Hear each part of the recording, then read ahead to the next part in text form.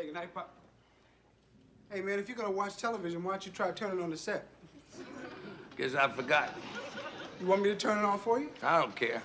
Hey, what's the matter with you, Pop? Come on, snap out of it, man. Just don't seem right watching television without Grady. And tonight we were gonna watch his favorite show. The giant porcupine visits the sick people. Well, you know, you're gonna have to get used to Grady not being here all the time, because he's got a woman now, Pop, and that's more fun than watching television. I'd rather watch Wild Kingdom. She should have her own show. Wild, Wild World of Dogs. Yeah, well, you're just gonna have to adjust to the fact that Grady's not gonna be here every night. Yeah, and I ain't got nobody to visit with me, because you go out all the time. Hey, face it, Pop, the two of them are getting married, man, and you are gonna be the best man. And by the way, do you know what that means? What? You get to be the first one to kiss the bride. I'd rather kiss Mighty Joe Young's armpits.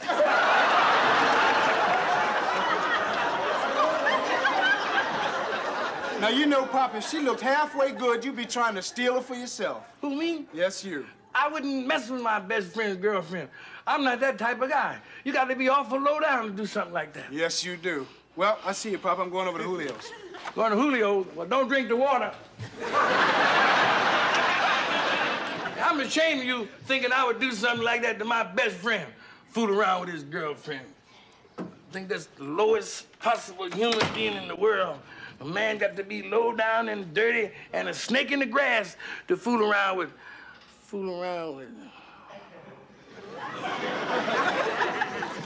Nee, la, la, la, nee,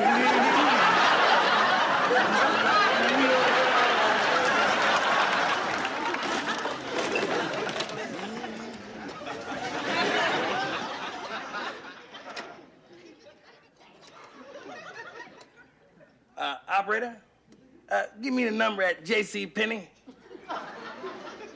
No. The one in the ghetto. No, way past Manchester. Thanks a lot.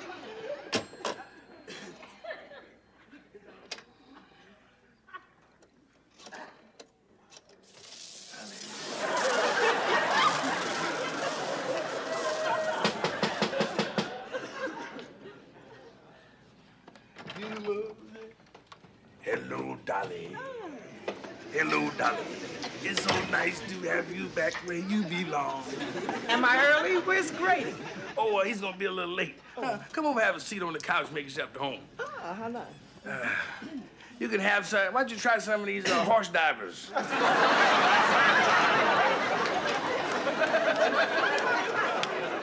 Some of these what? Horse divers. See, that's French for appetizer. Try one of them with the bologna on it and dip it in the mustard and shove it in your chops. Put it in your mouth. Excuse me. You